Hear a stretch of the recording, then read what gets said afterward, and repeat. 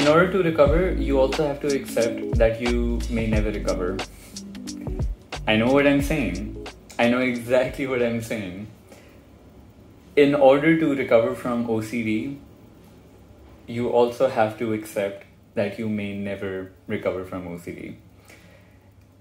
It's probably one of the core fears that goes for literally every OCD sufferer, I think, because the thing that everyone is afraid of is being stuck with this disorder for the rest of their life, never getting better, always having intrusive thoughts, always having guilt and shame, always feeling uncomfortable, and just never being able to get out of that low depressive feeling.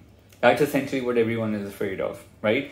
And what people are often aiming for when they're working on recovery is that I want to work on OCD recovery, recover from this disorder, and then just leave it behind in the dust and just live the rest of my life completely worry-free, uninterrupted by OCD. That approach in itself will get you in a lot of trouble because you are really aiming for, number one, perfection, and also it's being unrealistic about your genetic makeup, right? Because, of course, there's a certain part of OCD that is your genes. So even if you recover from OCD, you can't leave your genetic makeup behind, right? Which is not to say that you have to struggle with OCD all the time, but yes, in your mind, just that acceptance that there is its genetic presence, even though that gene might not be active anymore when you recover, but the genetic presence is still there. It makes people so uncomfortable to really even think about it because they think that, oh my god, there's always this threat in the background. It no longer has to be a threat. I've been recovered, so I'm not living my life under this like threat, like, oh my god, is this going to trigger me? Am I going to have a setback? Is a relapse about to come? Oh, is this OCD? Is OCD trying to like own, like, I'm not living in hypervigilance, right? I'm living as normally as a person can, right? It no longer is in the framework of is this OCD or not OCD. But I do accept that it is a part of my genes in that way, right? Part of the reason I still haven't had a relapse, and I know how crazy this sounds as well, part of the reason I haven't had a relapse is because I'm not afraid of a relapse. If I had been afraid of a relapse, I 100% I think would have relapsed by now. Because OCD will do or go for exactly the thing that you're afraid of. So if you are terrified of having a relapse, then you will have a relapse. I'm not afraid of having a relapse. I don't want it. Surely I don't. Like, I don't want to be where I used to be, chronically anxious and just afraid all the time. But I'm also not terrified of it. What's the worst that can happen? If I have a relapse, I'll retrace my steps. I'll do what I did before and I'll get better again. Literally that's all there is to do. It's the same as you having a fever, you taking the steps for it, whatever you take, antibiotics or whatever measures you take to get better from a fever, and you get better. The next time you have a fever again, you retrace your steps that you did before. This helped you get better, okay, I'll redo that again. It's kind of like the same thing. And of course, like, OCD is in that way feels way more worse and intense than a fever, yes, but the principle is still the same. So I don't live in that world of, oh, I've left OCD in the dust behind and like I'm like, because this is not me being cynical. Like, in my mind, I try to be a bit more realistic and a bit more flexible with my thinking. So if I have a setback or a relapse in the future, fine, I will. I don't see anything where it can make me relapse though. I mean, I don't know, if I really try to think about it, is there something that are there any weak spots where it can latch again or try to corner me again? I genuinely can't really think of anything right now because with contamination OCD, I think I'm pretty good with that. Relationship OCD, pretty good with that. Fear of exhaustion. Yeah, I mean, I don't see it having a strong latch over there. Health OCD, I don't know. I mean, because I used to have health OCD when I was younger, but I never really had to work on, because I was young, it was easy to just like come out of it and, So I don't know. I mean, existential thoughts, being the only one alive. I don't know that those things don't scare me necessarily. So I don't know. I mean, so like I'm keeping options open. Like maybe there might again, maybe it might happen because never say never. So again, mostly I don't think there's anything to latch on. But you know, if it happens with some with some theme, with some fear, it happens, right? But that's also part of the reason why I'm not like relapsing or like any of those things, because I I accept that it might happen in that way, right? Um, so, and this is this is really the hardest part, I think. One of the hardest parts that a lot of people have to deal with, accepting that they might never recover, accepting that their life may be affected by OCD forever. Because it seems like such a cynical thing, but you really have to think about it. You're really basing literally your entire life on one singular factor. Literally on one singular factor.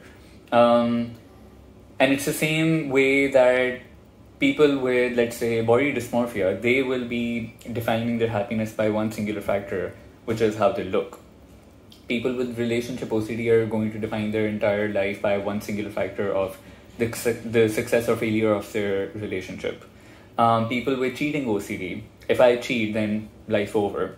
Their lack of loyalty and lack of fidelity in a relationship becomes the singular defining point of everything. That kind of thinking is what will constantly get you in trouble over and over and over and over again. So you really have to then, I mean, that's where accepting this difficult thing comes into play, right? Which is that OCD might afflict your life forever. And the reason that, I mean, it sounds very negative and sounds very depressing, but like, to be honest, like, accepting that you may never recover is actually a little liberating. And I'll tell you why, because once you accept that, you open up the possibilities in your mind, in the way you perceive life, to not let this one single factor hold you back. Because the more you are resisting that acceptance of, no, I don't want to accept that I might have OCD forever or might suffer forever. The more you resist that, the more you are making it that pivotal central point of your life.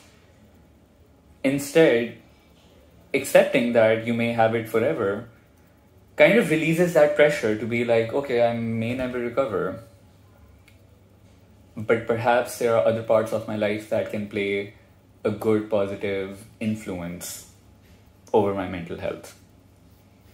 Right? It helps open up that possibility of looking at other things. It helps define your things by more complex and multiple factors at play at the same time, rather than this one thing becoming the central force. Right? So it's, again, a lot of people don't even want to say it, that, oh, I might have OCD forever, because they're like, no. Like, I can't even say it, because if I accept that I might have OCD forever, then I'll become complacent and not work on recovery. No, you're still working on recovery. I can accept, for example, I can accept that I'm skinny. I am, right? I'm quite slim. I'm not gym fit. I'm none of those things, right? And I'm okay with that, right? I accept that I am this way. But does that mean I'm going to become complacent? Because of that acceptance, I'm going to become complacent on working on my health or fitness? No. I mean, I do have it as a goal in my life. I do want to work on it, right? I do want to become a bit more fit, right? I'm not in bad shape, but I just think that it would be nice to be in better shape. And I will take that up as a goal. Maybe later this year. I don't have a timeline on that. So it's still a goal that I am trying to work towards or incorporate into my life. But in the meantime, I do accept that I look a way that I'm comfortable with, but it's not my ideal way that I want to look, and I'm fine with that. Right? So acceptance does not mean that you'll become complacent or you're not going to work on that goal anymore. So accepting that you may never recover does not mean that you're not going to work on recovery anymore. Yes, you're going to still work on recovery, because that's the more like healthier choice in the sense that it's going to bring you a lot of benefits in your life, right? So that's a choice that is going to obviously improve the quality of your life. So you're still going to work on it, but it just won't become this absolutist thing that it's this or nothing at all, right? It's now or never. That mindset has to be shaken up. So just thought I'd pop in here because this is probably something I talk about on a weekly basis multiple times with people on one-to-one calls, trying to highlight the importance of accepting that you may never recover. Again, sounds completely nuts. I know what I'm saying, and I know it sounds absurd, but it's such a key important point in anyone's recovery journey. If you're really able to accept that you may never recover, to be honest, after that, there might not be much that's holding you back. Your recovery journey, like the rest of it, becomes a bit easier when you're able to accept this. I think for me as well, this is way before like I, even started working on my OCD recovery.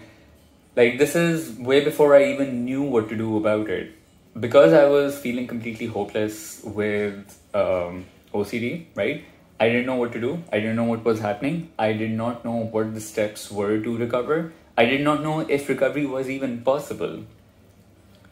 I genuinely, without even knowing that I was working on acceptance, I genuinely had just made peace with the fact that I guess this is going to be my life. I thought, well, other people have other challenging life factors, right? They might have life stressors. They might have, a broken home. Someone might have financial problems long term. Someone might not be in the best relationship of their life. Someone might have a child that passes away. Someone might have depression that they deal with on and off their entire life. Maybe the cards that I am dealt with is OCD. And just having chronic anxiety. And I genuinely just made peace with that. I was like, I guess this is it. It's just something that I have to go in and out of. Some years it might be a bit better, and then other years it might not be so better. And I'm kind of glad that I went through, and initially it felt quite hopeless and cynical, but I'm glad I went through that learning curve even before working on OCD recovery at all.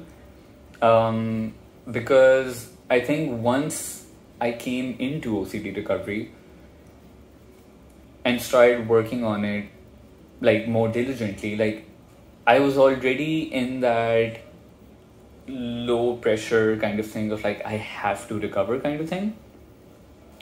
For me, it was a bonus. It wasn't a requirement. It became a bonus that if I recover, it's an added bonus in my life.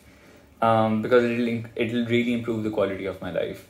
But I did not hinge my entire happiness on it. Was I perfect about that mindset? Absolutely not, because obviously there were a lot of moments where I was like, I just wish this is gone. Of course, and when you're really in the depths of it, you do feel that way, yes. But for the most part, I think it just helped with working on things, and it helped with also just being free to make mistakes and take risks on the recovery journey and do things for my recovery, even if it felt like it might be the wrong thing. Because at that point I thought I don't have anything to lose. I've already accepted that I might have this literally for the rest of my life, so might as well just